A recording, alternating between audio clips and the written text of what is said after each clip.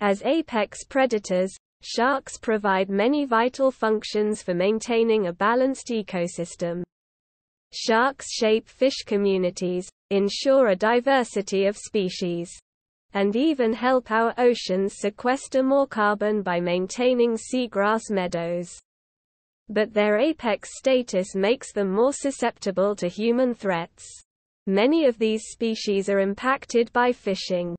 Now researchers have created a map revealing the important shark and ray areas, ISRAs, where shark, ray and chimera species are most at risk and in need of protection. Especially in tropical and coastal areas where large communities live along the coast and depend upon fish as their main source of protein. They have also developed a framework that aims to fundamentally change how sharks are considered in the design of protected areas. Areas holding the regular and/or predictable presence of range-restricted sharks, that are occupied year-round or seasonally life history, and therefore support the protection they desperately need in the face of extinction. Vulnerability. Areas important to the persistence and recovery of threatened sharks range restricted.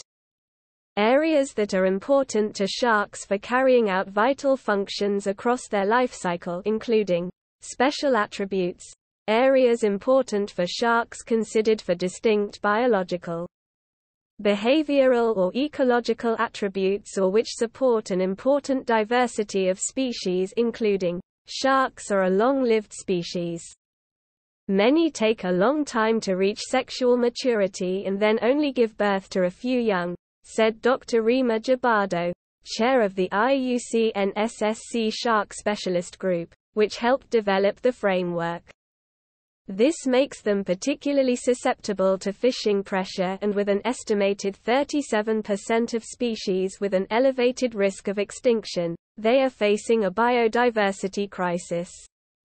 Results from the ISRA project will inform policy and ensure that areas critical to the survival of sharks, rays, and chimeras are considered in spatial planning. The ISRA criteria have been developed through a collaborative process involving shark experts, conservation agencies, and governments, and include 4 criteria and 7 sub-criteria.